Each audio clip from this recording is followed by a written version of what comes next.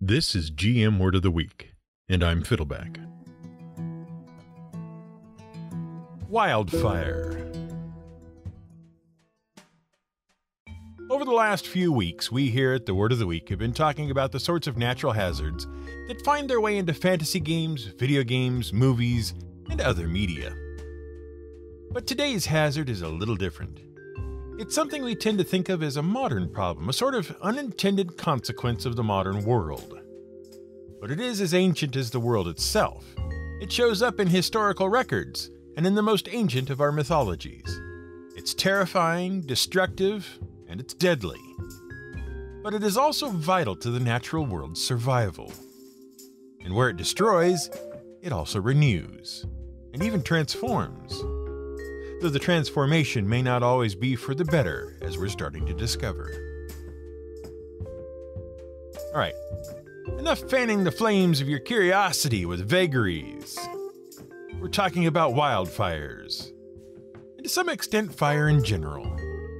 And we'll be focusing on the many meetings between humanity and that most beautiful, dangerous, destructive, transformative, and life-giving of all elements throughout the ages. How we've protected ourselves from fires, how we've survived them, and how they've shaped history. But let's start at the beginning. Let's start with wildfire. A wildfire is an uncontrolled blaze that sweeps across the wilderness. Fueled by weather, wind, and dry brush, wildfires can spread quickly and consume everything in their path: trees, brush, homes, and even people. In the United States alone, more than 100,000 wildfires clear 4 to 5 million acres of land every year. And in particularly dry years, when conditions are just right, or just wrong, depending on your perspective, they can burn up to 9 million acres of land in the U.S., as they have in recent years. The reason we think of wildfires as a modern problem is because in the developed world, between 80 and 95% of all forest fires are caused by careless human beings or their trappings. Improperly contained campfires, carelessly discarded cigarettes, broken power lines, and even occasional arson account for the vast majority of these forest fires. But wildfires are a natural hazard. Just because, these days in the Western world, most wildfires start with a human accident, that doesn't mean we're the only cause of such fires. When the proper conditions exist, lightning strikes can ignite forest or grass fires. Lava from volcanic eruptions has touched off massive wildfires, just to add to the list of the many destructive aspects of volcanic eruptions we've already discussed. And even a stray spark caused from a tumble or rock slide can ignite dry brush and start a wildfire. Don't believe us? Well, how about this? The first officially recorded fatality due to a wildfire in America, and the first officially recorded use of a fire shelter to survive such a fire, comes from the Journal of William Clark. Yes, the Clark half of the team of super explorers known as Lewis and Clark. In 1804, the duo had just left Fort Mandan in North Dakota and was making their way across the dry Midwestern prairie when they spied a wildfire sweeping across the plains. The account describes the fire front overtaking a number of Mandan Indians who were attempting to flee the blaze. They were burned to death. However, one Mandan woman saved her child by covering him with a fresh buffalo skin. As the fire swept past, the skin protected the young boy and the grass around him. The account also describes the speed with which the fire swept past the explorers' camp. Now that fire was likely started by accident. But a second account, several months later, of another prairie fire suggests that the Native Americans of the region were known fire starters. But not for the reason you think. According to Lewis and Clark, the Indians of the region were purported to set fire to chunks of the prairies to benefit their horses and to attract buffalo. But how? Well, wildfires can be very destructive, as we noted. But that destruction can have a very positive impact on the wilderness. In fact, biologists and ecologists have also known of the important role that natural wildfires play in the long-term development of forests and prairies. The thing is, as time passes, the wilderness regions become dominated by larger, older plants, tall trees, tall grasses, whatever. These plants consume lots of nutrients from the soil and crowd out younger, newer growth. And of course, these plants die and leave lots of ground cover. Dried, dead leaves, dead falls of wood, and so on. That stuff doesn't always decay as rapidly as the forest needs it to, because that decay revitalizes the soil with nutrients. It's the vegetarian version of King Mufasa's theory of ecology that states that when lions die, their bodies become the grass, and the antelope eat the grass. Dead stuff breaks down, and it carries vital nutrients, especially nitrogen-rich nutrients, back to the soil, fertilizing the soil, making it fertile. See? But if the old dead stuff doesn't break down fast enough, the soil doesn't get enriched. And the rotting and dead vegetation attracts fungi, insects, and bacteria that can pose a threat to living plants. The whole forest or prairie becomes a stagnant, diseased, rotting mess. Fortunately, it also becomes very flammable. When a fire sweeps through, it destroys everything. It kills all the old giant plants, it clears the ground cover, kills the insects and fungus, and turns everything into nutritious, ashy fertilizer. And so, a new prairie or forest can grow in its place, nice and healthy and young and vibrant, and herbivorous populations are attracted to the new growth and the food opportunities it presents. And then predators follow the herbivores, and a whole new ecosystem is born. Now, the Native Americans weren't the first peoples on Earth to recognize this aspect of fire as a source of destruction and renewal. In point of fact, not only have many disparate cultures figured out the importance of fire and clearing the old to make way for the new, lots of them have inexplicably chosen to commemorate it by associating it with a bird. If you're a Harry Potter fan, you'll no doubt remember Harry Potter's many encounters with Albus Dumbledore's favorite pet, Fawkes. Fawkes was a phoenix, a mythical bird associated with fire, healing, and renewal. When Harry first encounters Fawkes, he is alone in Dumbledore's office, waiting for the teacher. Just before Dumbledore arrives, Fawkes bursts into flames and dies, leaving Harry stammering out, I didn't do it, and it was like that when I got here, and the dog ate my homework. Of course, Fawkes is reborn from the ashes of Fawkes, to Harry's surprise. And a few months later, that same school year, Harry is reborn from Harry after he's essentially killed by a deadly basilisk. Now, the phoenix is normally associated with Greek mythology, and the name derives from a Greek word that means reddish-purple. It lived in Arabia and would serenade Apollo every morning as he woke up, got to his chariot, and prepared for his literal day job, hauling the sun across the sky. But the phoenix was a reference to an older bird from Persian mythology. It was called the huma, or paradise bird. It was lucky and faithful. In fact, it was so faithful that mated pairs of huma would grow together into one bird, joined by the wing and leg. But the huma was derived from an older Egyptian bird called the Bennu, whose name means to rise up in the light. The Bennu gave birth to itself by setting fire to a sacred tree in the holy realm of Ra, the sun god, and it spent most of its days resting on a sacred pillar of rock known as the Benben stone. Every few years it would build itself a nest of cinnamon twigs, settle in comfortably, and then set fire to the nest. A new Bennu bird would appear in the nest, gather the ashes of the old bird, encase them in an egg, and deliver it to the city of Heliopolis. Interestingly enough, though, both the Hindu faith and ancient Chinese mythology also contain immortal fire birds, despite the fact there was likely no contact between these various peoples in the ancient world. The Hindu version was known as Garuda, and it bore the Hindu god Vishnu on its back. In China, the phoenix is called Feng Huang, and is associated with fire and the sun, among other virtues. But it doesn't burn itself dead and come back to life. It's just totally immortal. But it only shows up in the world during times of peace and prosperity. But we digress.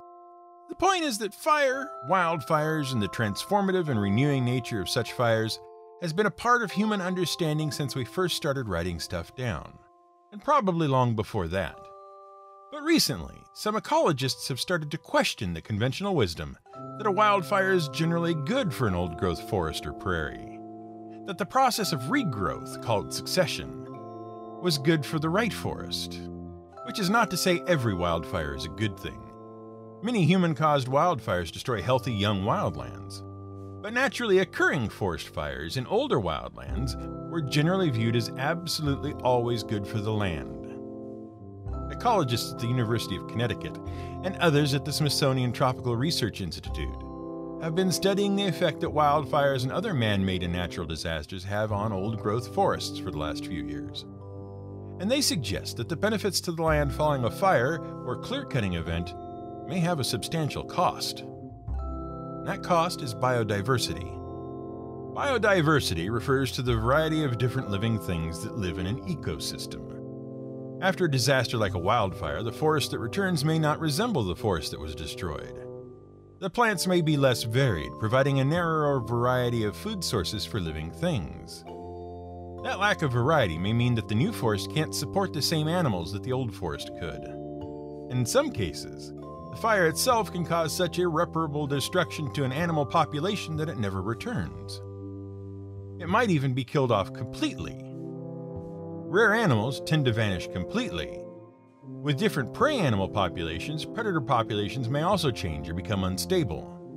And their work has a lot of implications for sustainable resource initiatives that focus on replanting or restoring natural ecosystems that have been harvested for resources. But regardless of the long-term impact that a wildfire has on an ecosystem, there's no denying that the short-term in-the-moment impact is pretty massive, and destructive, and terrifying, especially if you're caught in or near the fire, or even anywhere in the same postal code. That's because wildfires, when conditions are right, or wrong, can spread farther and faster than you might imagine. Now, we should clarify what we mean by the right-wrong conditions, because the scope, power, and even the threat of a wildfire is highly dependent on a number of current conditions, especially weather conditions. The birth and spread of a wildfire is dependent on three major factors: temperature, wind, and moisture. Now, moisture is the pretty obvious one. If vegetation and ground cover is wet, it won't burn. But even humidity in the air can reduce the chance of a fire starting. That's because water tends to absorb heat that would otherwise cause fuel, like vegetation and ground cover, to ignite. Drought conditions and dry air drastically increase the risk of fire and increase the distance over which the fire will spread. Temperature plays a big role as well.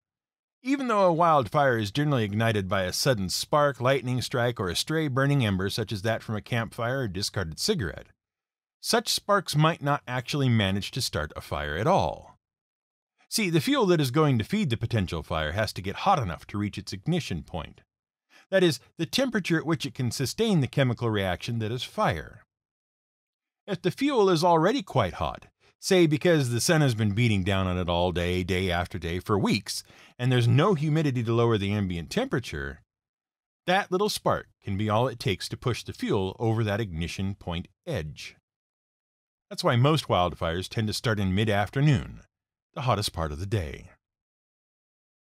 While temperature and humidity play the biggest roles on whether a fire will start, the wind has the biggest impact on how the fire behaves and how it spreads. Obviously, burning debris from the fire can get caught in the wind and scattered around to ignite nearby fuel. That's pretty much how the fire spreads. Without that spread, the fire will quickly burn itself out. After all, once the fuel for the fire is consumed, there's no more fire. That's why wildfires generally take the form of fast-moving walls of fire, fire fronts. And while it might seem like a single destructive entity sweeping across the landscape, a wildfire is actually a series of new fires igniting as sparks and debris ignite neighboring fuel while the existing fire burns itself out. Hot, dry winds can cause the fire to spread quickly, such that the fire front can advance at 15 or 20 miles an hour. Certainly fast enough that most people can't hope to outrun the front.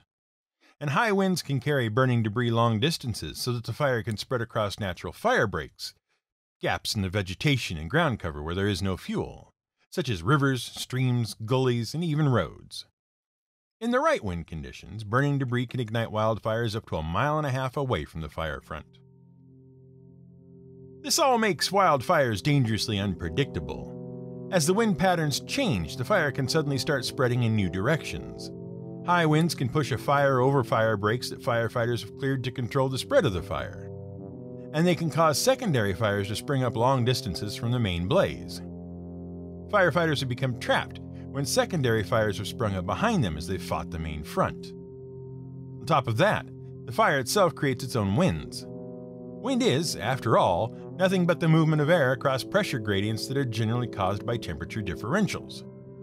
A wildfire creates its own crazy winds. Thus, atmospheric scientists have been working for many years to develop computer models of how fires will spread based on what they call coupled fire-atmosphere dynamics. That is, how the wildfire interacts with the air around it to change the wind patterns. One of the most spectacular, in the scariest sense of that word, one of the most spectacular examples of coupled fire-atmosphere dynamics is the fire whirl or fire tornado. As hot air rushes upward and outward from the fire, it can start to spin itself into a miniature tornado. And that miniature tornado is filled with fire, hence the very descriptive name. Now, the fire tornado isn't like an actual tornado. It doesn't go spinning away and rip through houses and send little girls screaming and burning into magical fantasy kingdoms over the rainbow, where they fall as charred remains onto hapless witches. And wouldn't that have made a very different movie? And much shorter. But they do hurl flaming debris over considerable distances. And frankly, a spinning column of animate fire hurling flaming debris every which way is a much better take on the fire elemental than the standard vaguely humanoid fire shape that you can kill with swords. But the wind doesn't just affect how the fire spreads and gives rise to fire tornadoes. The right wind conditions, or the wrong ones, can also help cause or prevent a fire, or help a small incidental fire grow into massive wildfire. That's because wind can carry moisture away, drying the ground cover out and preventing the water from absorbing heat. Moreover, if a fire does ignite, winds carry oxygen to the blaze and remove carbon dioxide. You might remember from our episode about chandeliers long ago that fire needs oxygen, in addition to fuel and heat. Thus, it's really the element of wind and not the element of fire that makes wildfires so dangerous. Which explains why they are so prevalent in California. And that's because of the Santa Ana winds. Now, the Santa Ana winds are a seasonal phenomenon named after a canyon that's named after a river that's named after a saint. Saint Anne, or Santa Ana in Spanish, is the grandmother of Jesus of Nazareth. Well, non-canonically. She's mentioned as the mother of Mary as part of the Apocrypha, which are a number of written accounts by various early disciples of Christ regarding his teachings, his life, his disciples, and so on. But they were not incorporated into the canon of the New Testament of the Bible. And by the way, they are the example of something being deemed non-canon, because the word canon refers specifically to the stuff that is part of the official holy writings of Catholicism. The word, which comes from the Latin for standard or official, was later expanded to refer to anything that was officially a part of something. So you can blame the Catholic Church for inventing the concept that would later allow Disney to declare all those great Star Wars novels as not part of the official universe, sorry Thrawn. And we should also mention that in television writing and game design, the term Bible is used to refer to the compilation of all of the official details about a setting, world, or fictional work. Although many Spanish explorers apparently passed right by the Santa Ana River in California as far back as 1542, it wasn't until 1769 that Gaspar de Portola actually bothered to note it on his map. He was leading the first overland expedition north from Spanish-controlled Mexico into Southern California. He dubbed it Rio de Santa Anne, because apparently he crossed it on or around St. Anne's Day. The Santa Ana River flows through a canyon, which got dubbed by the same name. And that brings us to the wind phenomenon. During the late summer and fall, cool air masses tend to gather above the Great Basin between the Sierra Nevada and Rocky Mountains. As the air mass descends the sides of the mountains into the basin, it drops much of its moisture and heats up substantially. The hot, dry air then rushes outward across Arizona and Southern California toward the Pacific Ocean. And as the winds are funneled through various mountain passes, valleys, and canyons, especially Santa Ana Canyon, they pick up speed and intensify. Hence the name, Santa Ana winds. We should note that the Santa Ana winds are an example of adiabatic or foehn winds. Another example is the Chinook winds that blow across the Canadian province of Alberta. The hot, dry winds are the perfect sorts of winds to help birth, nurture, and spread wildfires across the region. A wildfire can be a terrifying occurrence if you're caught in the wilderness. As noted, you can't outrun a wildfire. Once you see the fire front advancing towards you, you're going to get swept up. The only thing you can do is try to find some place safe to wait for the front to pass over or around you. Low-lying areas such as ditches or gullies can keep you alive, especially if you cover yourself with wet, natural, breathable material like wool or cotton. It's important that you breathe the air as close to the ground as possible, and that you draw the air through a wet cloth like a shirt or bandana. Because fires tend to go uphill, you should not. If you have the time, you might be able to clear a safe zone of brush and vegetation. You'll need about 200 or 300 square feet, so you should try to clear a circular area at least 20 feet across. A body of water can also provide you shelter. Once the fire front passes, it's generally safe to emerge from your hiding place. But be aware that the temperature of the area can be 2 to 5 times hotter than the area outside of the fire zone, even after the fire has passed, and it can take 24 hours to cool down. That also means that spot fires can ignite if there's any fuel left that the fire didn't consume. If you have to remain in the burnt hellscape for any length of time, and try to establish any sort of shelter, maintain a careful watch for spot fires for 24 hours at least. And if you survive the terrifying ordeal of being overtaken by a raging wildfire and dodging fire tornadoes, at least you can find solace in the fact that the scorched earth will soon be teeming with life again. I'm sure that'll be a big comfort. This has been GM Word of the Week. It's written and researched by the Angry GM and produced by me, Fiddleback. You can support us on Patreon at patreon.com/GMWordOfTheWeek. You can find more at gmwordoftheweek.com and theangrygm.com.